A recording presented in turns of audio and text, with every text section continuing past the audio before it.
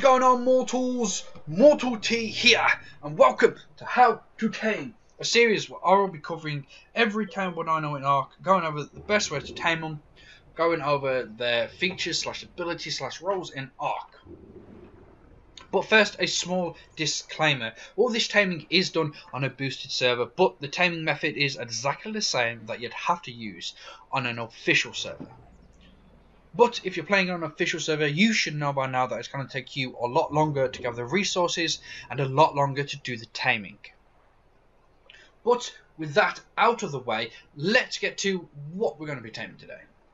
So if we look into the distance, we get our spyglass out. This is what we're going to be taming today. The Woolly Rhino. Oh yes.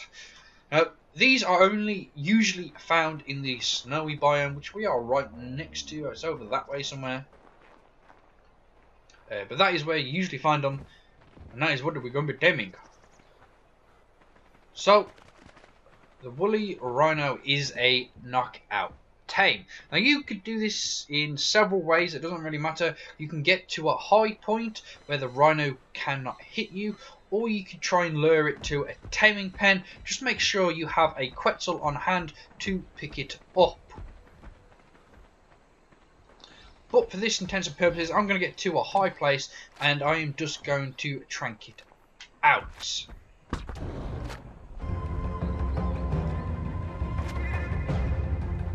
As you can see, it cannot reach me here. And it's down. Kabooyah. Really, really cool. So, once you have got it knocked out, what are you going to need to tame it? Well, a Woolly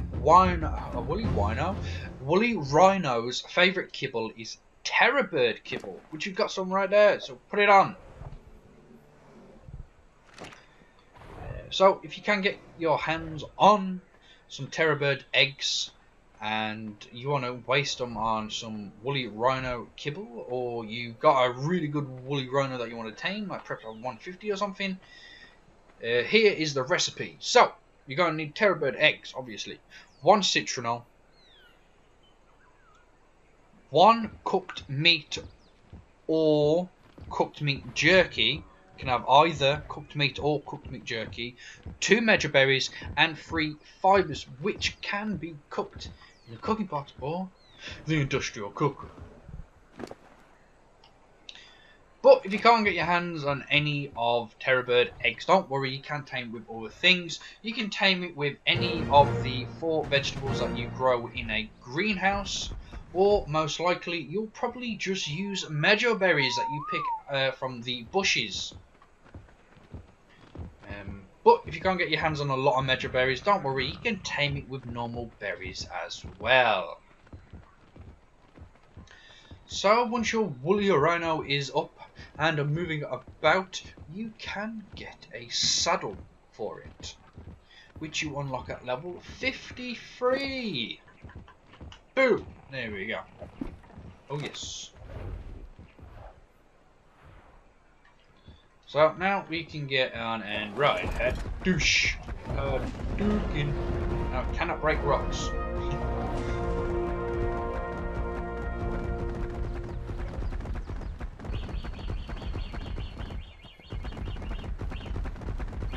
Just trying to get it out into a wide space.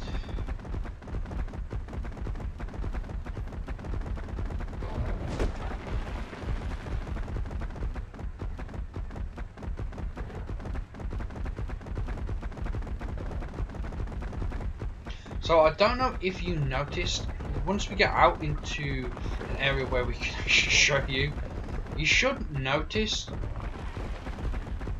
that the Rhino has 2 different sprint things. So this is the normal one. This one here is just a normal like walk. But then you have a charge ability. And if we can get into a stretch of beach that hasn't got anything, I will try and show you, models. So just line up. Try and get slightly past this rock, so we're going to go into it. Let's line up there. And now, as you can see, we start off slowly, but as you can see, we are picking up speed, and I mean a lot of speed. Now if you see on the right hand side, the upper right, you'll see a little heart meter that is flashing red, and once that meter is full, it means you have reached that rage ability like the Giga has, and it will do more damage if you hit something with it. Now unfortunately, I don't think we got anything on the beach we can hit. No dinos. Let's see if we can turn around. We're going to keep this speed going. We're going to see if we can find something to hit.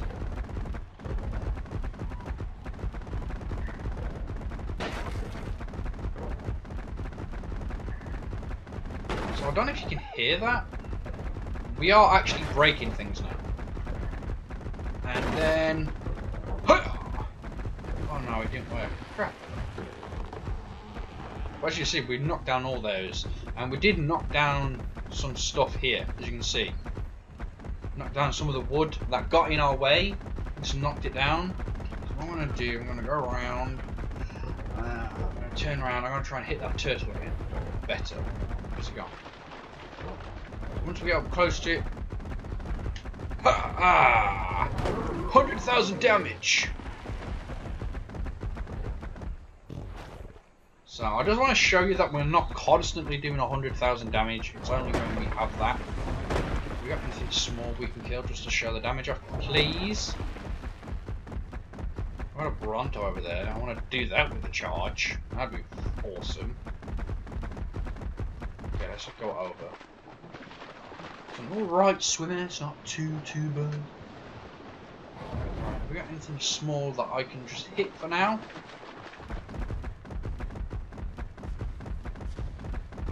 Did see like a Gallimimus here? Yeah, here we go.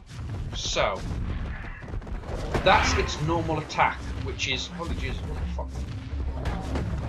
Microraptor just tried to get me. So yeah, its normal attack does roughly about 7,000 damage. Another Microraptor. But that attack, it can do a lot. So from 7,000 to like 100,000, it is ridiculous. Okay, that only did 8,000. Oh crap! We want to try and get away. Bronto to turn around, really. I didn't time it well. So once you've got your charge like built up, you do have to press the attack button when you do get close to do all that damage.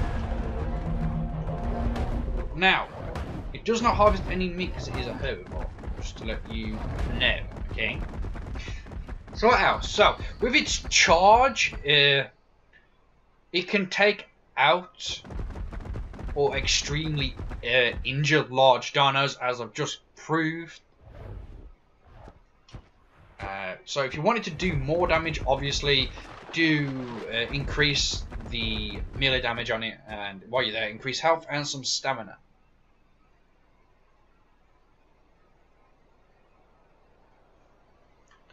That is its like special ability, basically. That's it. It's charge maneuver, and it can just go boom and do a hell of a lot of damage in one attack. But you do have to get that charge meter up, okay?